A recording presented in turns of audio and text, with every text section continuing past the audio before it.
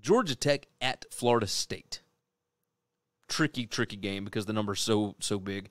The Seminoles are a 23.5-point favorite. Total sits at 47.5. It's 12 p.m. Eastern Time on the ACC Network. And let's go ahead and pull up, if I can actually get it clicked over. Florida State, I have them favored by 14.44 points. Now, this is, again, based on the last 5 weeks' worth of data. The Georgia Tech defense has been awesome. Number 8 PPA per pass, number 72 PPA per rush, though. That's a little concerning. Rushing success rate is basically even, number 49 for Florida State's offense, number 46 for Georgia Tech's defense. But overall, rushing, Florida State significantly more successful than Georgia Tech's defense is at stopping the rush. At Florida State, they went through a gauntlet, which is why I think the numbers are kind of not great, right? Georgia Tech has looked a little bit better, but without Jeff Sims, they are in a lot of trouble. And I don't think we're going to know until later on in the week about Jeff Sims. They may have already announced at this point that it's going to be Zach Gibson and whoever else, right? And this offense is way worse without Jeff Sims. The numbers aren't great even with him. When you combine everything, they're number 125 PPA per pass, number 79 PPA per rush.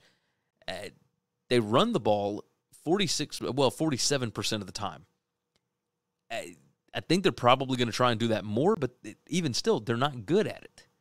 So that's where it becomes a problem, and that is, of course, the strength of Florida State's defense, number 36 PPA per rush for them over the last 5 weeks.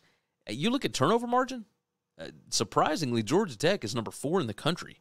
Like, just uber surprising. Florida State is number 56. They're number 39 in giveaways per game. Georgia Tech is number 10 in giveaways per game. Penalties per game, basically a wash, number 84 and number 100.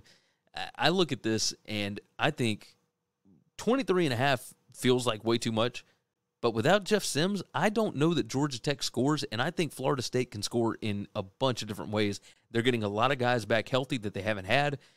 Look, give me Florida State to cover the 23.5. I know the number's huge. I look at these trends here. Georgia Tech 6-0-2 against the spread in their last 8 against Florida State. Georgia Tech 1-5 against the spread in their last 6 on the road against a winning team. Florida State is 12-3 against the spread against losing teams. They always blow out losing teams with a losing record. So give me Florida State to cover 23.5 on this one. Thanks for listening to Winning Cures Everything. Make sure and subscribe on YouTube or your favorite podcast app. And make sure to leave a nice 5-star review. You can follow Gary on Twitter @GaryWCE. And the show is @Winning Cures. Be sure to check out the merch in our web store and share the show.